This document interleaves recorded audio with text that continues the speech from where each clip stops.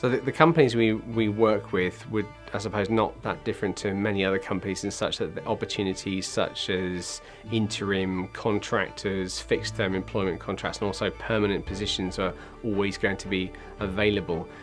Typically the kind of positions we would look to support a company with would be contractors, and sometimes these would be available down to shortfall in skills in a marketplace. So for example, when there's a specific niche or speciality which exists in the marketplace, people will set themselves up as consultants to provide that service to companies. Sometimes it might just be down to a project that has a specific peak delivery and they need more hands to the pump, so contractors are a good way of getting through that peak.